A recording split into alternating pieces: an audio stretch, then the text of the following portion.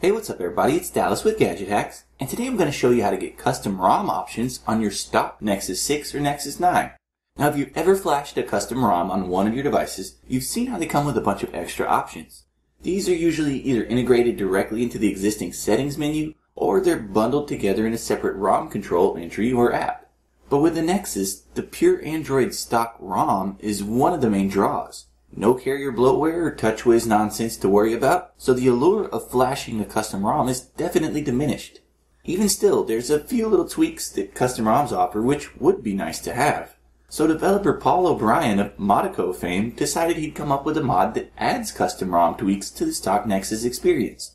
To get this one going though, you'll need to be rooted with a custom recovery installed. But if you need any help with that stuff, just check out the full tutorial at the link in the description below.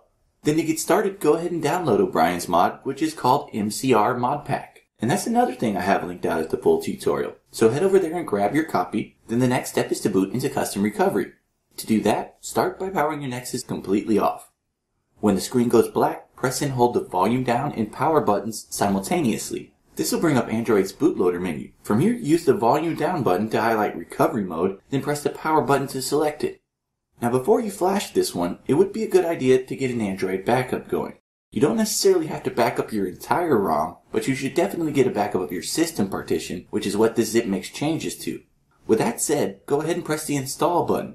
From here, navigate to your device's download folder, then select the R6 Nexus 69.zip file. After that, just swipe the slider at the bottom of the screen to install the mod, then when that's finished, tap Reboot System. When you get back up, you should see a super user access request coming from the system UI. Go ahead and tap Grant on this pop-up, then we can check out some of the cool custom ROM options. All of these options can be accessed through an app called MCR Control, which you'll find in your app drawer. There are plenty of awesome tweaks in here, so let me hit some of the main bullet points. You can turn off the carrier label on your lock screen, disable the upcoming alarm icon in your status bar, and there's even a few different options for battery percentage mods. After that, you can even turn off the status bar clock or prevent the top and bottom bars from turning orange when you're in battery saver mode. Then there's options for double tapping the status bar or even the navigation bar to turn off your screen. And speaking of the navigation bar, there's a cool little one-handed mode option, which I'll demonstrate here in a second.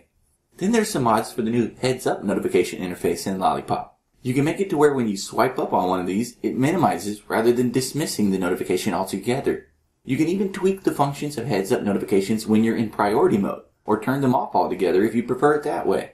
Then finally, there's an option to enable the built-in double tap to wake feature on the Nexus 6, which is a nice little bonus. But getting back to that one-handed mode option, it's actually pretty cool, so let me show you how that works. When you long press the back button, all of your navigation keys shift over to the left. Long press it again, and they go back to normal. You can even do this with the other side if you long press the recent apps button. The navigation keys end up shifting to the right on that one. So it's almost as if you're running a custom ROM now, except you still get the stability of stock, so you're not compromising at all. But for the full breakdown, be sure to check out my article at the link in the description below. And as always, we'd appreciate it if you would like and comment on this video and subscribe to our channel. So we'll see you again next time folks, but until then, happy gadget hacking!